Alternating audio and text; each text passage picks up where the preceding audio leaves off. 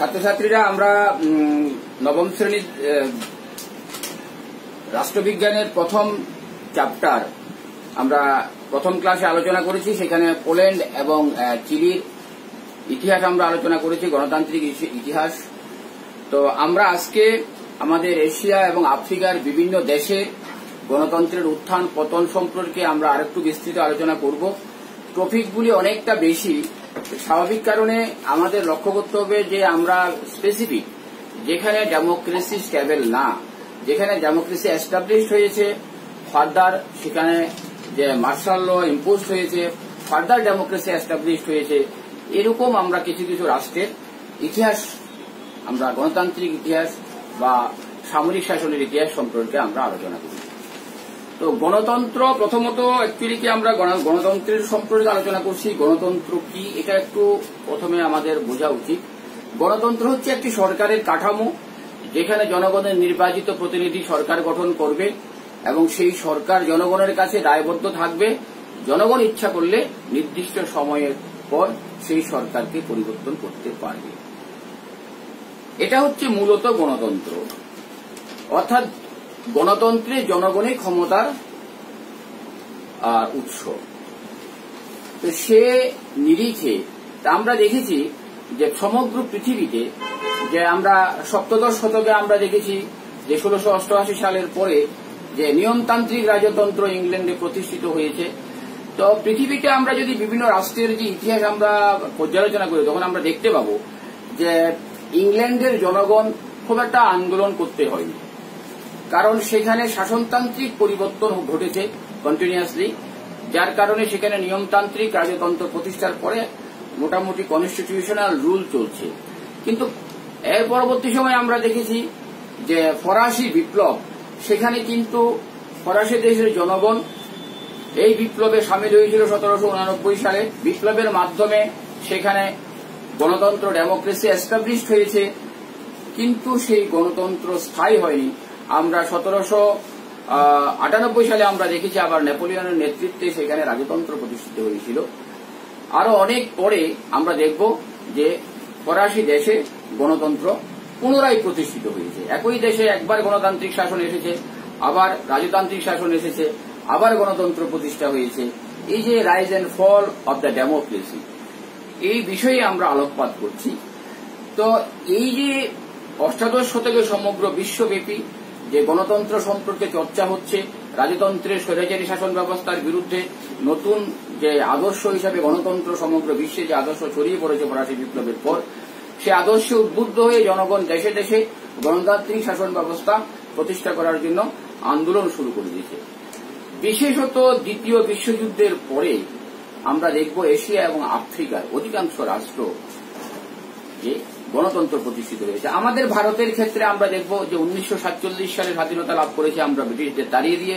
তারপরে আমাদের দেশে আমাদের সংবিধানের মাধ্যমে আমাদের দেশে গণতন্ত্র প্রতিষ্ঠিত হয়েছে। তো বিদেশি শাসকের বিরুদ্ধে কলোনিয়ালিজম যে পাওয়ার বা কলোনিয়াল যে পাওয়ার আছে তার বিরুদ্ধে সংগ্রাম করে যে সকল জাতি স্বাধীনতা লাভ করেছে তাদের মধ্যে অন্যতম হচ্ছে আমেরিকা। আমেরিকাবাসী 1776 সালে স্বাধীনতা সংগ্রাম শুরু করেছে, 83 সালে এরা স্বাধীন হয়ে গেছে। আবার 1787 সালে তাদের নতুন সংবিধান প্রবর্তনের মধ্যে দিয়ে সেখানে গণতন্ত্র প্রতিষ্ঠিত হয়েছিল, যদিও সেই গণতন্ত্র স্টেবল ডেমোক্রেসি ছিল না। কারণ কি, সেখানে সকল মানুষের অ্যাডাল্ট ফ্র্যাঞ্চাইজ যেটা যে সার্বিক প্রাপ্তবয়স্কের যে ভোটাধিকার সেটা কিন্তু প্রতিষ্ঠিত হয়নি। সেটা ইংল্যান্ডেও ছিল না, সেখানে জাতিগত বৈষম্য ছিল, আমেরিকাতেও ছিল, কিন্তু শাসনের যে প্যাটার্ন সেটা গণতান্ত্রিক ছিল, জনগণের দ্বারা নির্বাচিত সরকার। কিন্তু সেই জনগণ কারা নির্বাচন করবেন সরকার সেই বিষয়ে গণতান্ত্রিক ছিল না, সেই ধারণাটা গণতান্ত্রিক ছিল না, কিন্তু সরকার জনগণের দ্বারা নির্বাচিত ছিল। এর পরবর্তী সময় আমরা আফ্রিকান কান্ট্রির দিকে যদি তাকাই, যে উল্লেখযোগ্য আফ্রিকার যে দেশটি প্রথমে স্বাধীনতা লাভ করেছিল সে ঘানা, ব্রিটিশ শাসনে যেটাকে আমরা গোল্ড কোস্ট হিসেবে জানি। নাক্রুমার নেতৃত্বে ঘানা 1957 সালে স্বাধীনতা লাভ করে, কিন্তু সেই স্বাধীনতাও কিন্তু স্থায়ী হয়নি। স্বাধীনতার পরে যে ইন্টারিম গভর্নমেন্ট হয়েছিল সেখানে তিনি সরকারের প্রধানমন্ত্রী ছিলেন। পরবর্তী সময় সংবিধান অনুযায়ী তিনি প্রথম রাষ্ট্রপতি পদে অলঙ্কৃত করেছেন। কিন্তু আমরা দেখেছি ঘানার ইতিহাস যে 1966 সালে সামরিক বাহিনী নাকরুমাকে ক্ষমতাচ্যুত এবং হত্যা করে সেই দেশের শাসন ক্ষমতা দখল করেছে।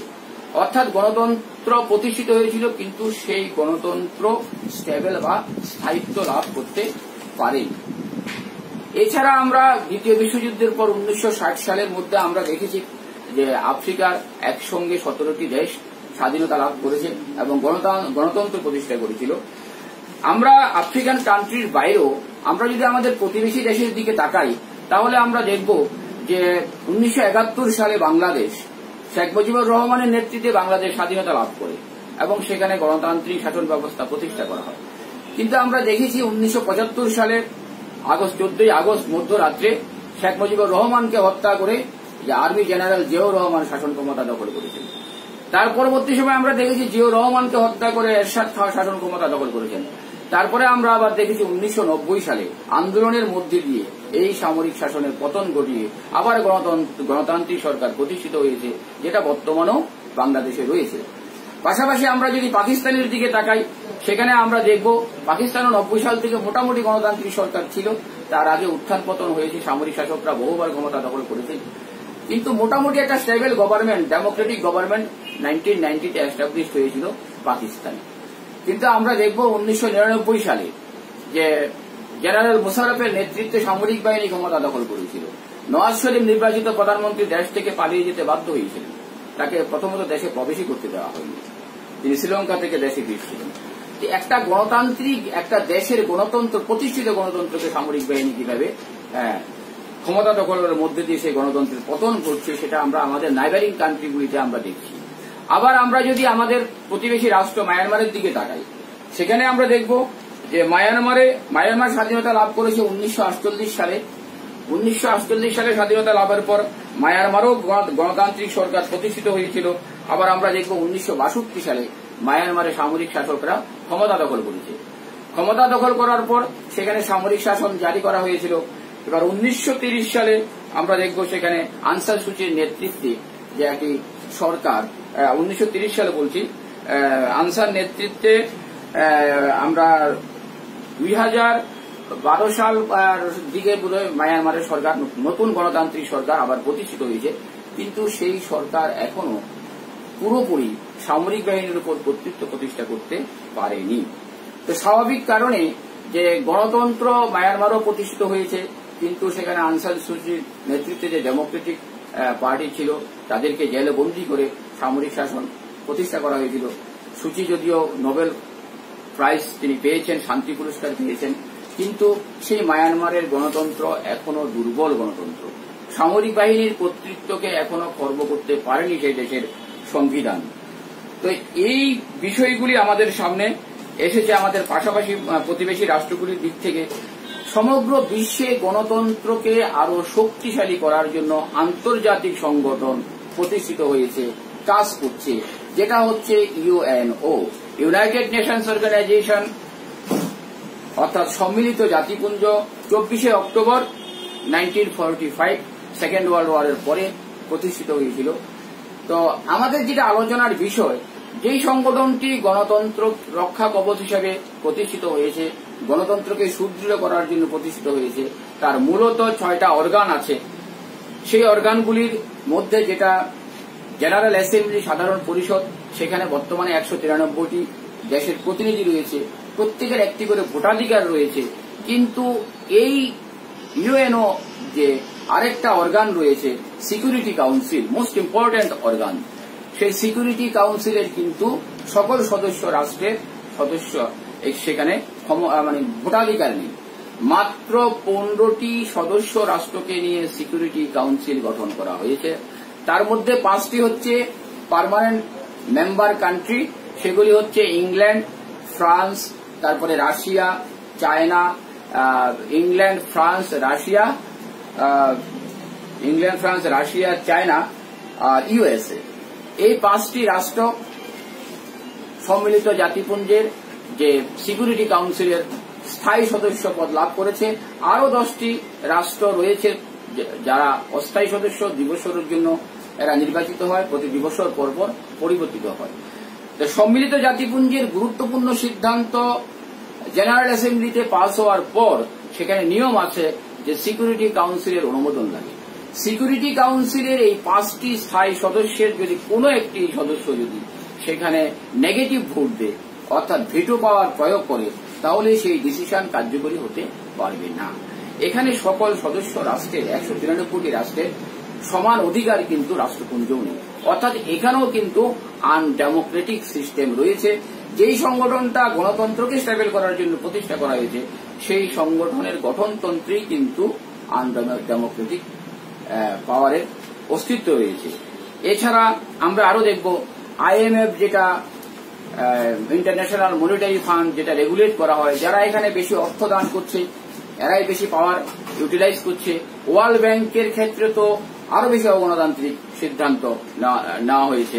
ওয়ার্ল্ড ব্যাংকের ক্ষেত্রে ওয়ার্ল্ড ব্যাংকের যিনি প্রেসিডেন্ট হবেন তিনি সবসময় আমেরিকার একজন নাগরিক হতে হবে।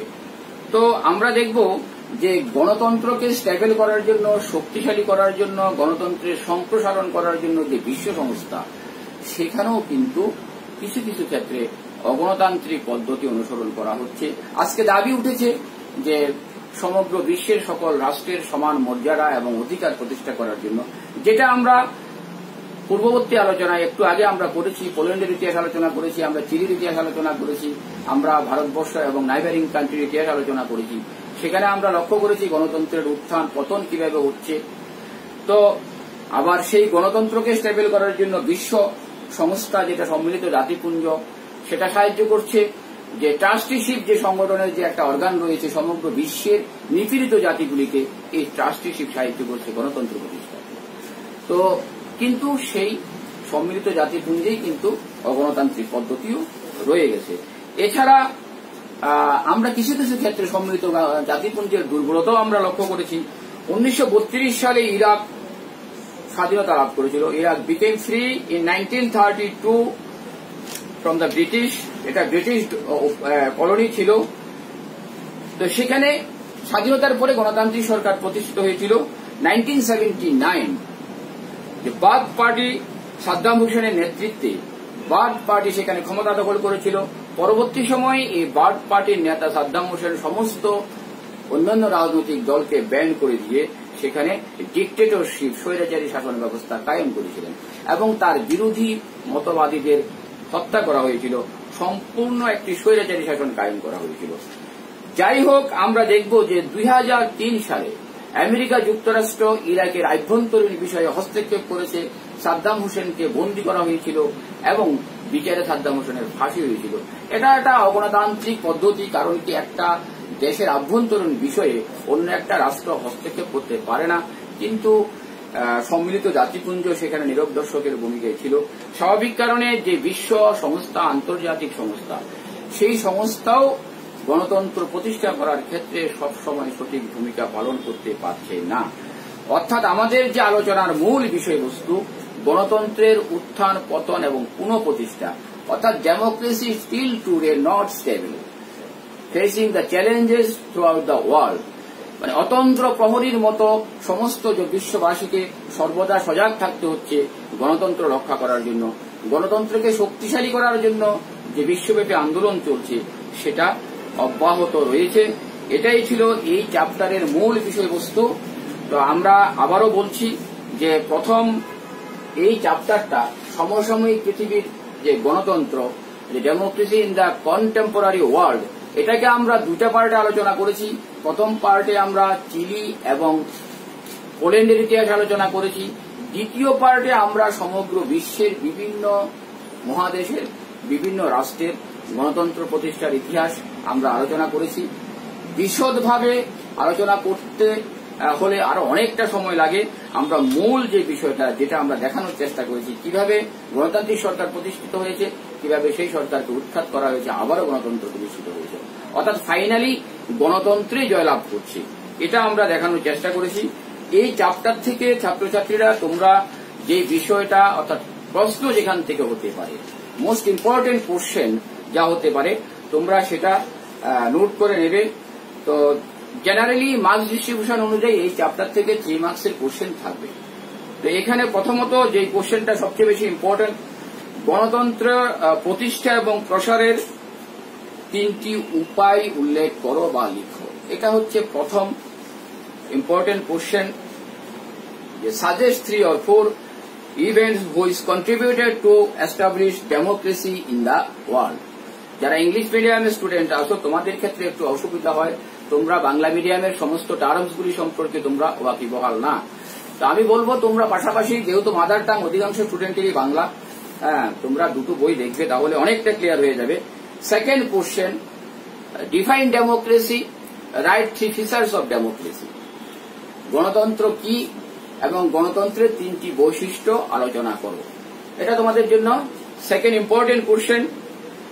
নেক্সট হচ্ছে, mention any 3 steps that lead two military COP in chilli. চিলিতে সামরিক উত্থানের কারণ কি ছিল, বা কোন ঘটনা চিলির সামরিক উত্থানের সাহায্য করেছিল বা প্রতিষ্ঠায় সাহায্য করেছিল। এটা হচ্ছে তৃতীয় কোশ্চেন, যেটা চিলির যে নির্বাচিত রাষ্ট্রপতি সালভাদোর এলেন্ডে যে সংস্কার কর্মসূচি নিয়েছিলেন, যেখান থেকে সামরিক অভ্যুত্থান ঘটেছিল। Next question, what do you know about democracy in Poland. পোল্যান্ডের গণতন্ত্র প্রতিষ্ঠার ইতিহাস সংক্ষিপ্তভাবে আলোচনা করো। পোল্যান্ডের গণতন্ত্র প্রতিষ্ঠার ইতিহাস সংক্ষিপ্তভাবে আলোচনা করো। এটা হচ্ছে তোমাদের নেক্সট কোশ্চেন। তারপরে হচ্ছে, differences between Democratic and non Democratic condition. গণতান্ত্রিক এবং অগণতান্ত্রিক ব্যবস্থার পার্থক্য নির্ণয় করো। গণতান্ত্রিক এবং অগণতান্ত্রিক ব্যবস্থার মধ্যে পার্থক্য নির্ণয় করো। নেক্সট কোশ্চেন, যেটা আমাদের সম্মিলিত জাতিপুঞ্জের উপর, ইউএন এর উপর, do you think UNO works democratically? Give reasons for your answer. Do you think UNO work democratically?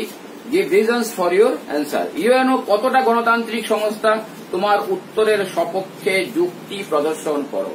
Last question, যেটা UNO কতটা, সম্মিলিত জাতিপুঞ্জ কতটা গণতান্ত্রিক সংস্থা? তোমার উত্তরের সপক্ষে যুক্তি প্রদর্শন করো। এই মোটামুটি 5টা কোশ্চেন 3 মার্কসের মোস্ট ইম্পর্টেন্ট এই চ্যাপ্টারে। এছাড়া আমি তোমাদেরকে আগের ক্লাসেও বলেছি, তারপরেও যদি কোনো অসুবিধা হয় তোমরা আমার সাথে ফোনে কন্ট্যাক্ট করতে পারবে। আমি তোমাদের সাহায্য করার জন্য সর্বদা প্রস্তুত থাকবো। তোমরা সবাই ভালো থাকো, ঘরে থাকো। যখনই কোনো তোমাদের বিদ্যালয় শুরু হবে, তখনই তোমরা বিদ্যালয়ে পঠন পাঠনের জন্য আসবে। ধন্যবাদ।